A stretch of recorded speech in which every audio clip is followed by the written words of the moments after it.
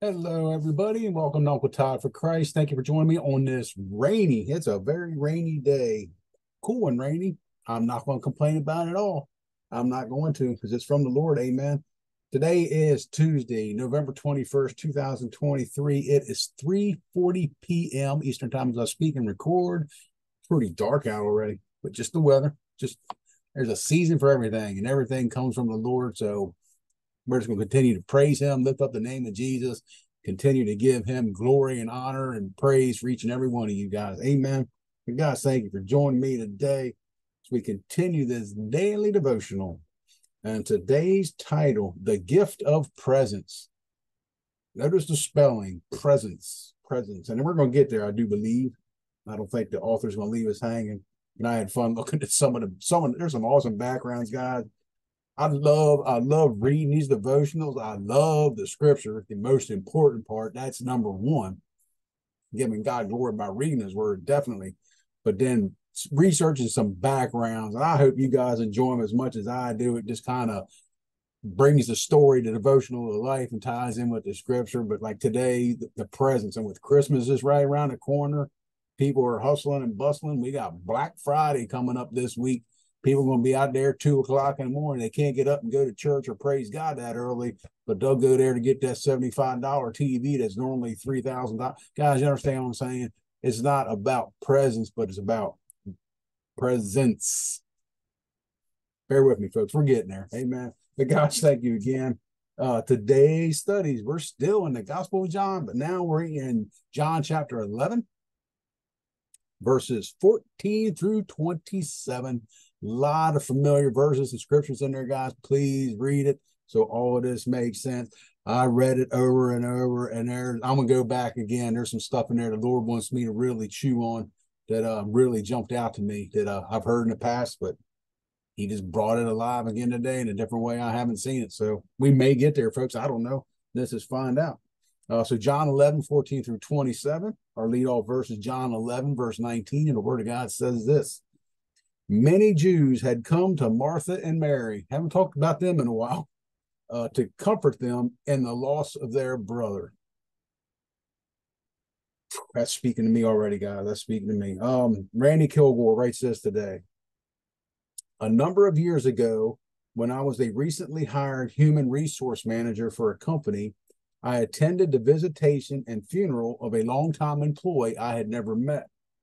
The worker, a bricklayer, was loved by his coworkers, yet very few came to see his widow.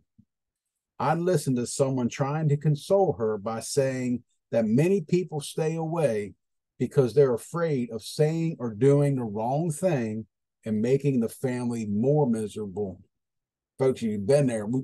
We probably all have been in that situation, man. I want to go and pay my respects, but I don't know what I'm going to say. Guys, you've been there. I have, and we're going to get there. Amen. Uh, in times of distress, however, people rarely remember what we say. And guys, I read that as I was researching on this one, and I can go back to 16, however long ago it was when my father passed. I can visualize many, many, many, many faces, dozens and dozens and dozens, probably close to 100, if not more, faces and people that were there. I cannot tell you one single word that anybody said. So it's true. It's just the presence of the people. That's the support. The people, guys, you don't have to go to a funeral or a viewing and say something. What do you hear at every funeral? I'm here if you need me. I'm only a call away. If there's anything we can do, guys, those are such cliche things we say, and I know we mean it. We mean it with sincere heart. And you heard about my brother Mark just passed away a couple of weeks ago. I flat out told the family. Now, whether or not they remembered, I don't know, but it's what the Lord put on me. I just told them, I'm not going to tell you the same thing you've already heard a couple hundred times a day already. You've got my number. I cannot make you call me. And I told him, I said, and you probably will not remember me offering this. I said, but I know where to find you. I guarantee you, if I was to call Rachel or Noah and ask them if they remember what I said, they wouldn't have a clue, guys. So it's your presence, just being there, just being there for people. Amen. What they most remember is that we were there. Okay, familiar faces offer strength beyond description. They provide comfort for the deep feelings of loneliness setting in from the loss. This gift of presence, ENCE, is one we're all capable of offering. It's free. It's free. We're going to spend billions of dollars as a nation on Christmas presents, ENTS. Even non-believers can't wait to get out there and shop and celebrate Christmas. We're going to spend billions, but we don't want to offer our time, which is free. And guys, that's all of us. That's the body. That includes me. That includes you. One body, many parts, many functions, pulling together and pulling his body of Christ together. So just being there is free. It's free. Okay, where are we at? Just lost it. Oh, this gift is one we're all capable, even if we're tongue-tied or uncomfortable. You don't have to say anything. Martha and Mary were surrounded by friends and mourners who comforted them when their brother Lazarus died. Then the one, capital O-N-E, the one they most longed to see, Jesus, came and wept with them. That's verses 33 through 35. We're going to talk about that a little bit. We're going to talk about it right now. Thank you, Lord. Yes, Jesus had compassion. Jesus did not weep because Lazarus was dead.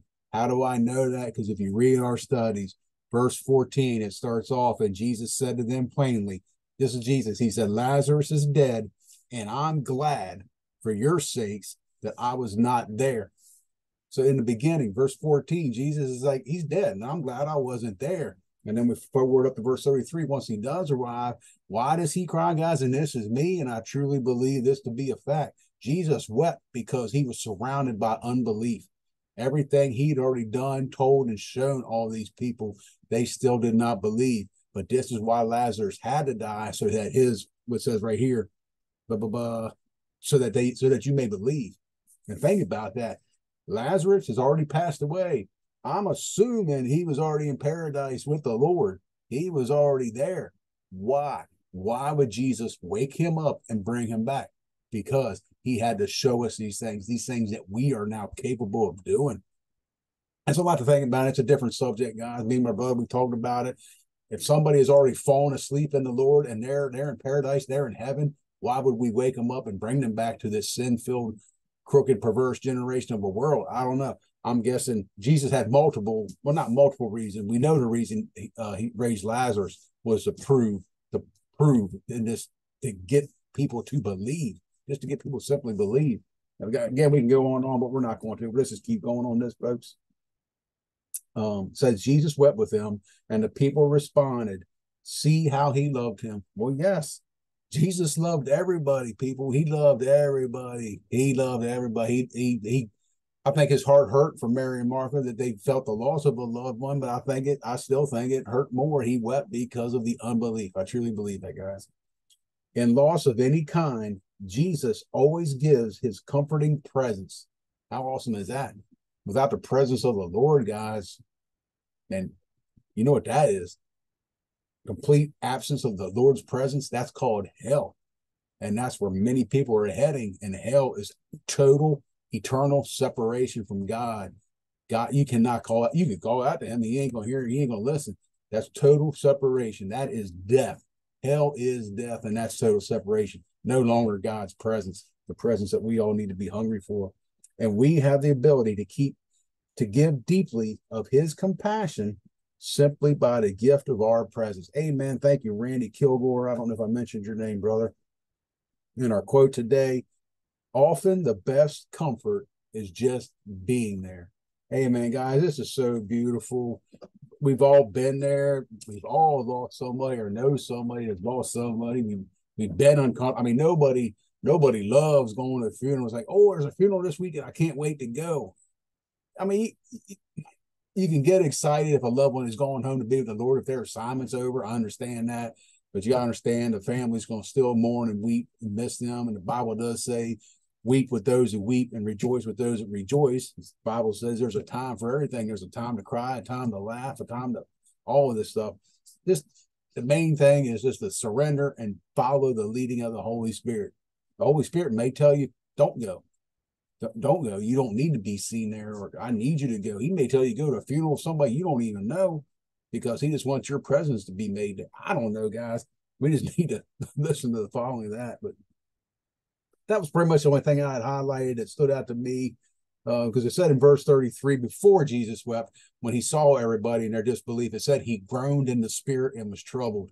So when he saw everybody moaning and crying and all, that's when Jesus groaned. He hurt in the spirit because of the unbelief. So guys, this is just beautiful. It's another great reminder. Definitely, his everything's a great reminder. Jesus' love is a great reminder of his presence in us and through us, again, for God's glory. Just and please just get alone. I'm going to get off of here and read the scripture some more, because this is speaking to me. It's almost like I can hear it in the background talking to me. I think it's something I may have overlooked.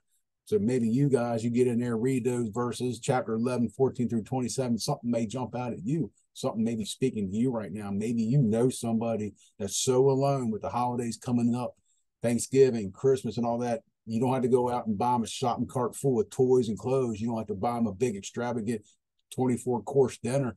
Maybe just go and visit them, go and see them, pick up the phone call. I don't know what God's saying. I don't know what he's saying to me right now. I don't know what he's going to say to you. Just we got to tune out the world, tune into God, and just be obedient, guys. So thank you for joining me. Until tomorrow, Wednesday the 22nd, enjoy the rest of your day and enjoy his presence. Amen. Love you guys.